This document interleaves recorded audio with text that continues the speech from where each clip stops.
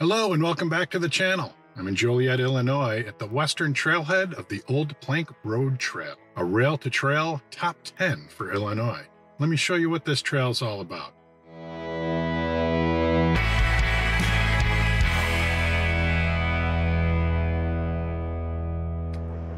+40 miles of this trail today. Are we ready? Let's go.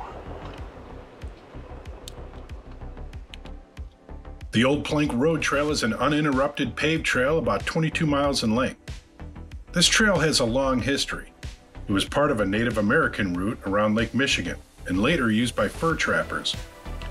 Despite its name, it was never a plank road.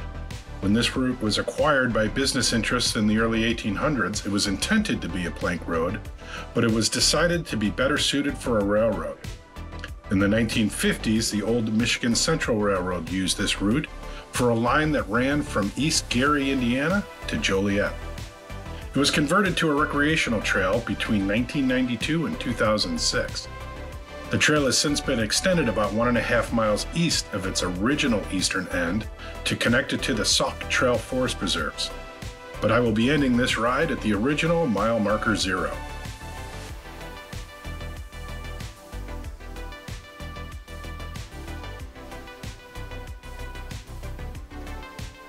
This trail starts out as a cathedral of trees, which offers protection from the sun and wind, but little in the way of scenery.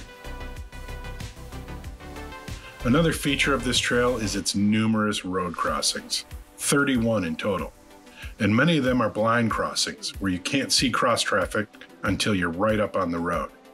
This is a momentum killer on a long ride.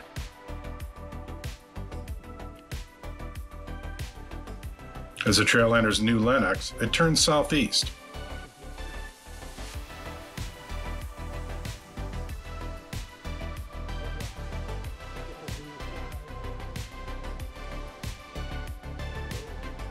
About 3 miles in, it crosses over Interstate 80, where there is a break in the trees, but that break is short-lived.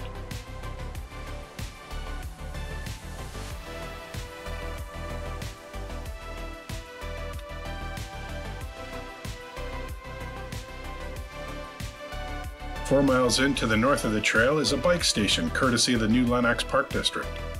Just after that, the trail jogs across West Haven Avenue. I missed it.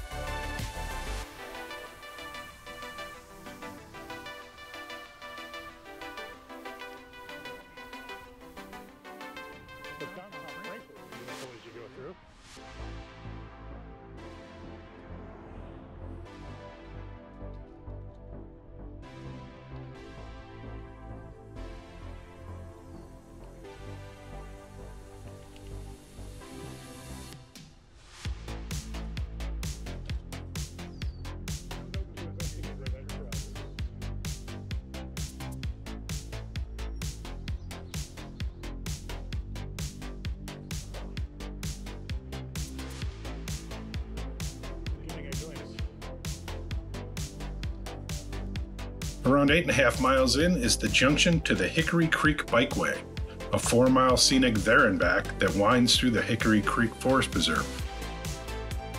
At this point, the canopy opens a bit, and it feels much less claustrophobic.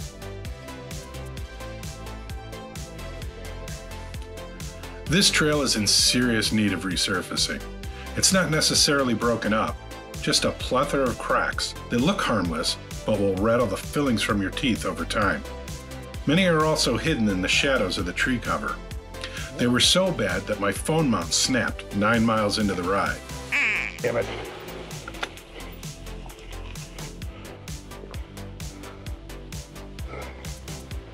Well, if this is any indication of how bumpy this trail is,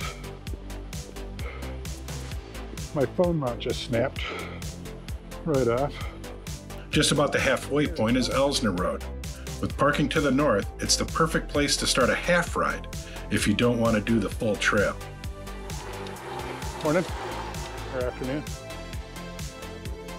This bridge over LaGrange Road, just west of downtown Frankfort, is of a unique design, and it's very visually interesting.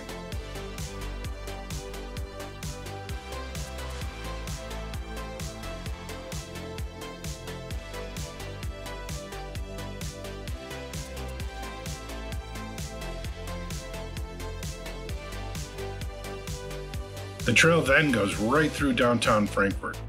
It is a beautiful area filled with unique local shops and eateries. I happened to pass through during the weekly farmers market and it was very crowded. Not sure if I was supposed to be walking my bike through here. I didn't see any signs saying to do so, so don't judge.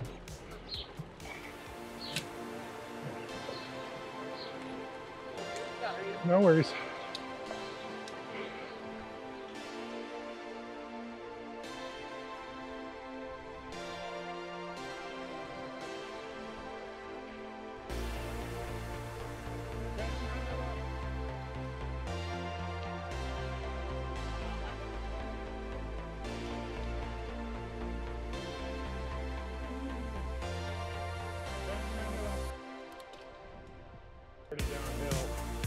After Frankfurt, it's back to tree cover, with some occasional breaks.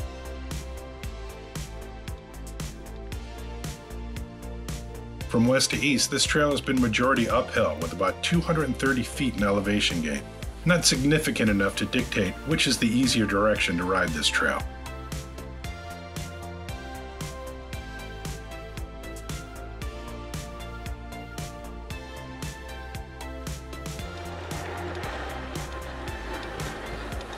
All right, 14-mile update. We're back in a cathedral of trees.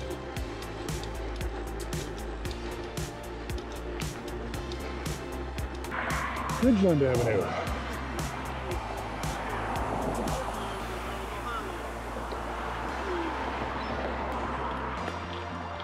Good afternoon. Hey, what's up? How you doing? How you doing? 16 miles in is the first time you truly feel like you're out in nature. Even though the majority of the trail has been tree-lined, if you glimpse through the trees, you'll see human development. This was the most scenic portion of the trail.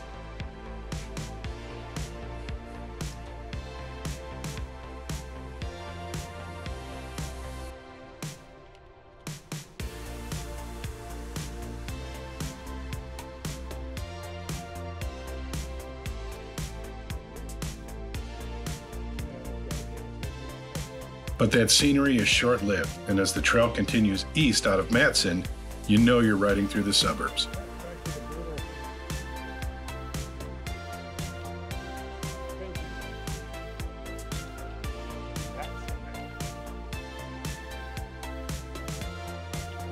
There's some remnants of when this was a railroad.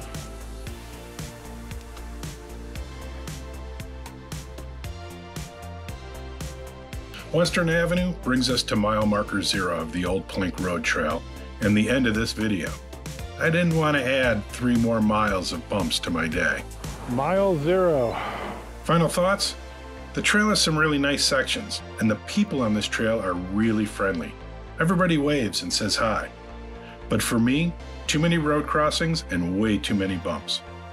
But I would definitely consider a half ride from the west end to Frankfurt maybe, hang around downtown Frankfurt for a bit, and then head back. Hey, if you enjoyed this video, please do me a favor and hit the thumbs up. If you'd like to see other trails around the Chicago area, hit the subscribe button. And let me know in the comments if you have a favorite trail that you'd like for me to check out. Until next time, thanks for watching, and keep biking.